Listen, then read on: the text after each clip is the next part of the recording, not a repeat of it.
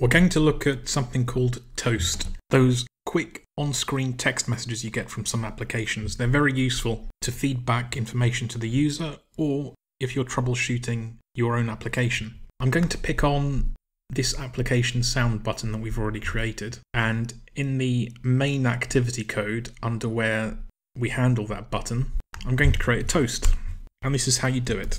Toast, make text, then you get the application context, you add some text, let's say app button pressed, and we're going to set the toast length to short, and then we want to show it. Let's hit save and run this.